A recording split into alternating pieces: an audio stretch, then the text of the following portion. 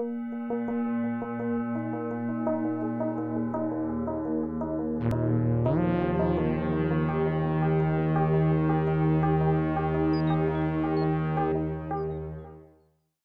Dominica said, I'm Julia Wester, and I am a consultant or coach or whatever you want to call it at LeanKit, and we make Kanban boards, so it's not unusual for me to talk to people about Kanban. And what I really love about today is that all of the speakers that have talked so far have introduced things that I want to talk about as well. So we're planting these little seeds. That's one of Dominica's tips, is plant a seed. If you don't germinate right away, that's okay. Just keep watering it. So throughout this conference, we're watering all of these seeds, and hopefully, eventually, they'll start to take root where you're going. And when I go out to help customers, because that's what I do, I go out and I help them see what their work is and how they deal with it and find ways to tame that chaos, to make it just a little easier and just a little better for them to get their work done. But what I see a lot happening is that people get started, but then they get stuck and they don't know what to do next. So that's actually happening to quite a lot of our user base. It's really easy to do those first few steps. It's easy to learn how to click buttons on tools, but it's hard to really make the change, the underlying change that helps you make those big wins. So that's what I want to talk about today, is how to get beyond those quick wins and help get some real, deep, meaningful change in your organization. So I want to start by telling you about a team. And this team, like many of those others that I had described, they started visualizing their work. That's the first win that you get. You get your board up and you start to see all of the crap that you've got going on, right? And it's not a pretty picture. It can be really scary. But the win is that you're facing it. Someone said, I can't remember who at this point, that you're embracing reality. And that's exactly what we want to talk about. We don't want to just deal with falsehoods. That doesn't help us get any better. And these people, unlike many who just start, had also started limiting their WIP. That's a term you've heard a few times, their work in process, how much they allow to get started before they really worry about finishing things. Now, so they had gotten some of these quick wins, but they weren't getting the gains that they heard about at these conference talks. They weren't getting the Starbucks gains. They weren't getting the other things. And they didn't know what to do. What they ended up doing was yelling at each other. They knew that they had a bottleneck somewhere in their system, that things got stuck, but they really didn't know what to do about it. These people are what you hear some coaches refer to as a shallow Kanban implementation. It means, my definition of that is that you've implemented a very thin layer of something good. Now, you heard about this earlier, this J-curve here. I, as a lean coach, go out and tell people all the time to make little changes. So the fact that people are out stuck with a thin layer of something good isn't a bad thing. I mean, it's a layer of something good. And that happens because when we make a change, we think what's going to happen is you start here and you have this nice little happy path all the way up the mountain to your final destination for now. And then what really happens, no matter what change you make, whether it's hiring a person, implementing a new technology, you have an adjustment period. And the size, the width and sort of depth of that adjustment period really depend on the size of the change. That's why we make a lot of suggestions about making small incremental changes. Because if you bite off more than you're really ready to have, you end up burning to death in this pit of despair, right? And that's where a lot of good changes go to die. You're just not ready for that size yet. That's what we call the J-curve or the satir curve. So we don't want that to happen to you. We're going to talk about how to get a little deeper, but I wanted to let you know that it was okay to be in that place. And I want to share with you some ways to identify if you are maybe in a shallow implementation of your process improvement or a Kanban implementation. And when I did some research for this talk, I mean, I knew what I thought, but when I researched that, I found about 4 common indicators. And the first is that the initial quick win. You've got your view of your reality. And like this board, or maybe even worse, there's some boards that look like someone bled on it because there's so much red problems going on. So that's actually a win. Seeing that blood loss lets you stop it. So you have a view of reality, even if it's scary. The second common thing that we see is when people start to visualize their work, they're maybe visualizing about their personal work, so a lot of personal Kanban boards, or maybe the team is visualizing their work as well, but oftentimes we're still visualizing isolated teams, and we haven't yet gotten to the part where we can get our head enough above water to look out and see who else is around. And so we want to get there, but usually these teams that are in the shallows aren't there yet. Now, if they are limiting work in process, which is a key component for improvement that we'll talk about later, they're usually doing it to relieve the overburdening of the individuals, and that's often the second quick win. Is when I first implemented Kanban at NBA.com in Atlanta, at Turner Broadcasting, the first thing was that people started feeling this relief, okay? So I could immediately limit what was coming into the system, and people would feel like, finally, I can just focus on this one thing, and I know that it's allowed. But I wasn't doing it for any other reasons like flow or business value yet. So I wasn't yet at that level of maturity. And then the fourth identifying factor is probably no focus on continuous improvement. So you might stumble upon a great improvement idea. You may have these occasional feedback loops that work for you, but a lot of times what we see is we sort of have these retrospectives and things fall into the trash can. You know that's happening to you if you go to the next one and you're like, did anybody take notes from the one before? And are we doing anything with that, right? And it's just crickets. So we don't want that to happen. Don't want to waste that time. So again, not bad to be in that spot, but the key is that we don't want to get stuck there, okay? Getting stuck there is what's bad. And I like to think about a couple of laws of science when I think about this potential problem. The first is the law of inertia, and I'm going to paraphrase it, that things at rest tend to stay at rest, and things in motion tend to stay in motion. And when we're thinking about how we want to be moving as a business, as a team, as an org, we want to be one of those people that's caught in the perpetual motion, not the people caught at rest. We don't want to be the next Blockbuster, right? That leads me to the next. I feel bad. Everybody picks on them, but they're such a great story of what not to do. And we need those. Maybe we should find some more and stop picking on them. But that leads me to the law of entropy. I think that's the second law of thermodynamics or something like that. And it really says that everything is in a state of decay. Okay. So there goes the idea that we can stay here in our little status quo and maintain the peace and keep all of the value just as valuable as it is without doing anything better. What's happening is that Netflix and all these other people are moving ahead constantly, and you actually have to swim to stay the same distance apart from them. If you want to catch up with them, you actually have to do even more. So we can no longer think that we can sit down and be complacent and not worry about continuous improvement moving forward. Deming said, improvement is not optional, survival is not mandatory. So you don't have to survive. If you don't want to improve, that's okay. So when this team got super frustrated, all of a sudden, here's how I picture it happening, because I wasn't there. The guy got so frustrated, and he said, well, what the heck is our bottleneck? What's going on? And in that moment of frustration, what happened is that they actually started diving into the problem, right? He was super frustrated, and he was yelling, but he was getting somewhere. They started focusing on the issue at hand, and that took them a little bit away from focusing on the people. They were starting to think about solutions. And so he said, what's the bottleneck? What's its throughput? How much can get through that place where everything gets stuck?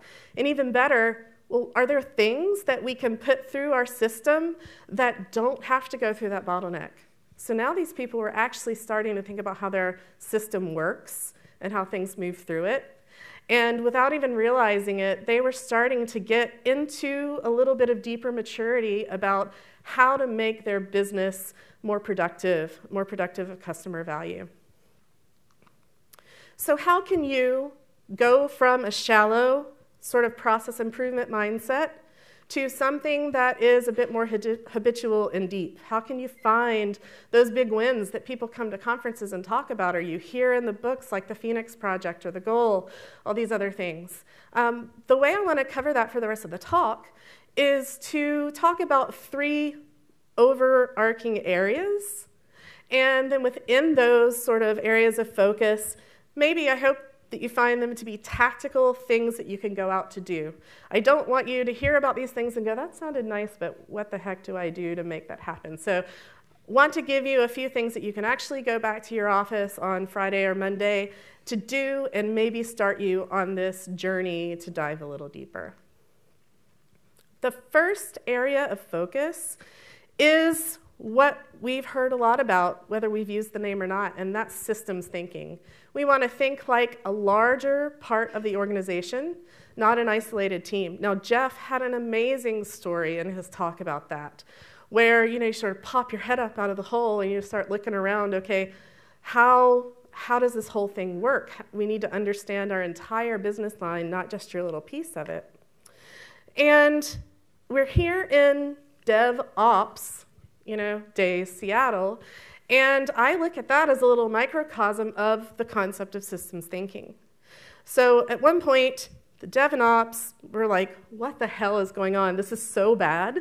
We have got to do something about this. So they took a handoff in their system. They said, this is so horrible, it cannot be allowed to continue anymore. And they figured out things that they could do to improve that handoff. And that's what all of the stuff that we're talking about really cover. Now, what systems thinking is if we take that mindset, and we move that to another handoff, and another handoff, and another handoff, and improve that whole value stream that Jeff showed, or that Sarah showed, then we're really starting to think like a whole organism. The thing that is good to remember is that it really doesn't matter to your organization how great your team is if your team isn't helping the whole organization move forward. So the way to do that, again, like Jeff did just a really great example of this, is to start building relationships with other teams, and that actually takes conversations. And you're probably thinking, well, duh, we know this, right? But how many people are actually going out and building those relationships? We know things, but we don't do them.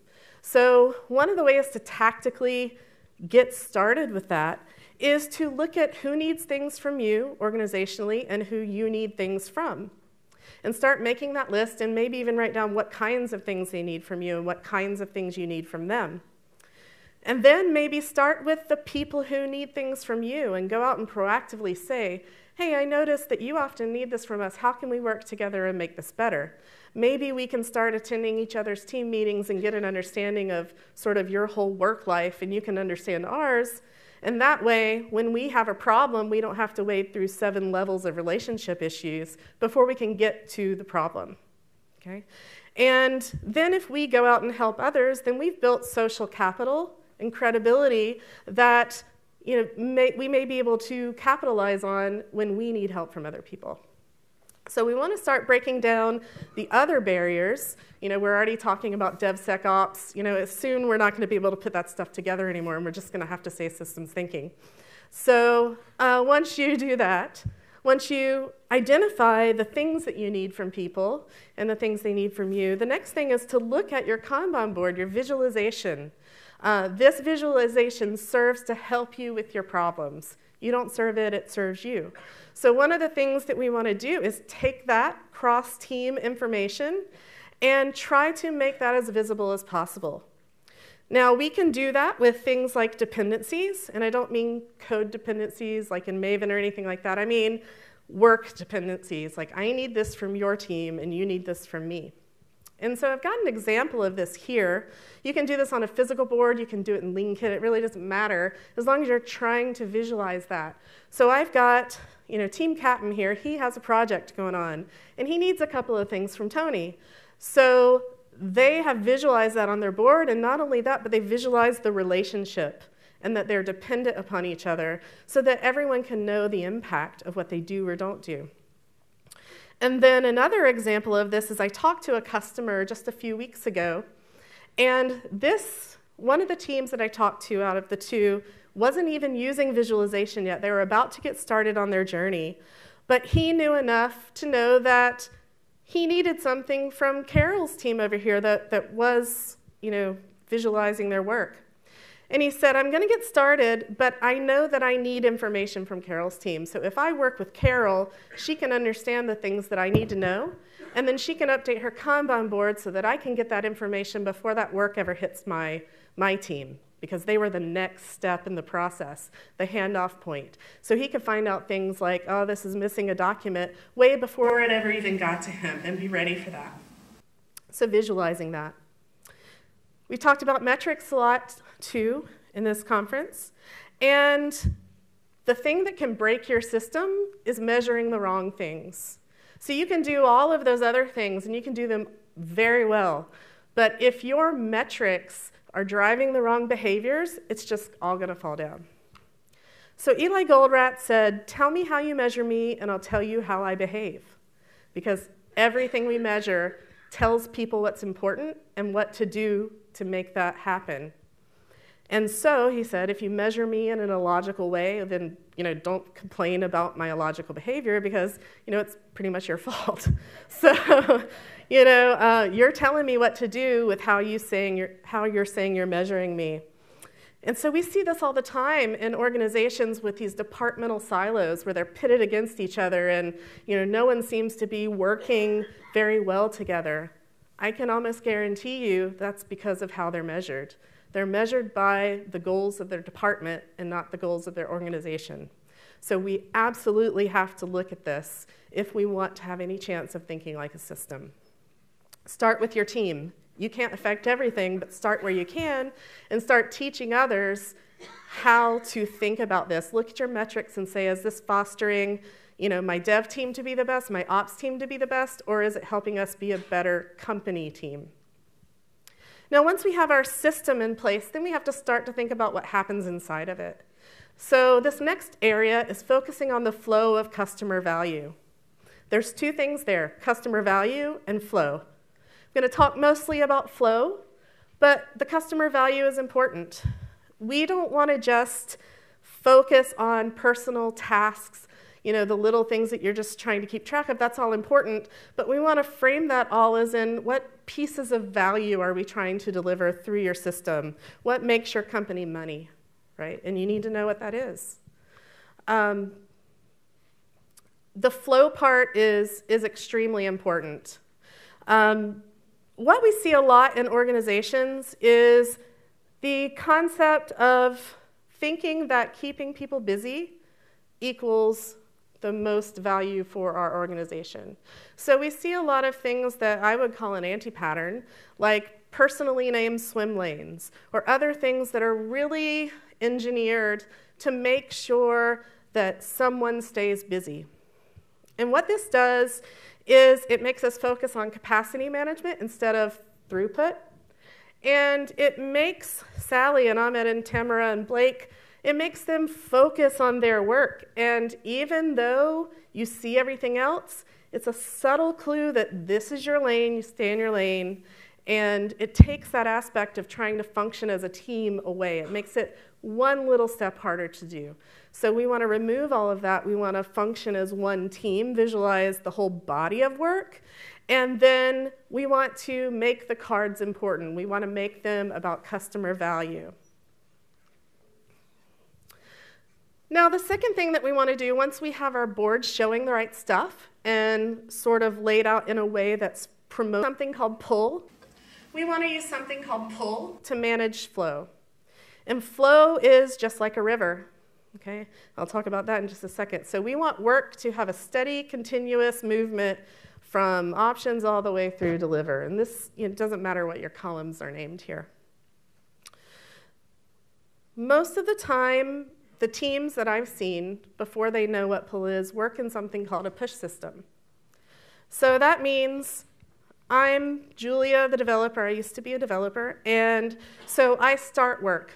I learn over time starting is all the rage, right? So I start, and I just churn things out because I think that's what's important. And then when I'm done with my piece, I push it to the next step of the workflow, and they're like, here you go. And either no one's there, or they're like, holy crap, I've got 4,000 things to do already, right? And so that doesn't help anyone. But we don't realize that yet. A good question to think about is, does it matter if you deliver something if no one can pick it up, right? The answer is no. So one of the things that we can do to build pull into your visual board is to do something as simple as these subcolumns. Some people call them sublanes. Now, what this does is two things. It gives a visual indicator to the next step in your workflow that, hey, this is ready for me. When you have time, you can pull it in. That's why it's called a pull system, because I'm not pushing it over there, they're pulling it in. So that's the first big win. The second thing is that it's much more accurate. If I don't have those columns, I just see a bunch of stuff in build, and I have no idea whether it's all actively being worked on or if it's waiting. And once you start working in this kind of system, you start to see how long things actually spend in wait, and you find out that that's, reducing the wait is where you're going to get the majority of win from a cycle time or a lead time perspective. If I'm a coder, I tend to think the thing I need to do is focus on how fast I write my code or how great my code is, and those are great things to focus on. But if 85% of the lead time of a piece of work is stuck in waiting places, then your improvements are going to be small gains. Really, where we need to also start focusing on is reducing the wait, but before we can reduce it, we have to visualize it. Once we have pull in our system, then we're really set up to start thinking about the volume of work in our system. And so then we want to limit our work in process to find problems. And this is the key tool in a Kanban implementation that you need to have in order for it to really achieve its purpose, it being the Kanban system. Now, Taiichi Ono, that I think that we saw earlier, he said that the goal of Kanban is to make problems rise to the surface. That's the entire goal. WIP limits are an enabling constraint. We constrain us to the amount of work we start so that we can find those problems, fix them, and then in the end get a faster delivery of work through our system. So if we do not limit our work in process, we're not going to find the problems. It's much like a river. If you look at a river that's sort of filled up to its banks and it looks like it's just flowing along, we don't know whether or not it's really a smooth flow or if there's a lot of rocks and logs under that river. So our version of bringing the water level down is to use a WIP limit in different parts of our workflow, or if you want to, just to start, put a WIP limit on just the work in process in general. Just try to bring it down a little bit. That lets us start to see where our problems are. If we get stuck because of a bottleneck and then we just start more, we never fix that bottleneck, right? We don't make ourselves feel that pain, much like we heard from our local coffee company earlier today.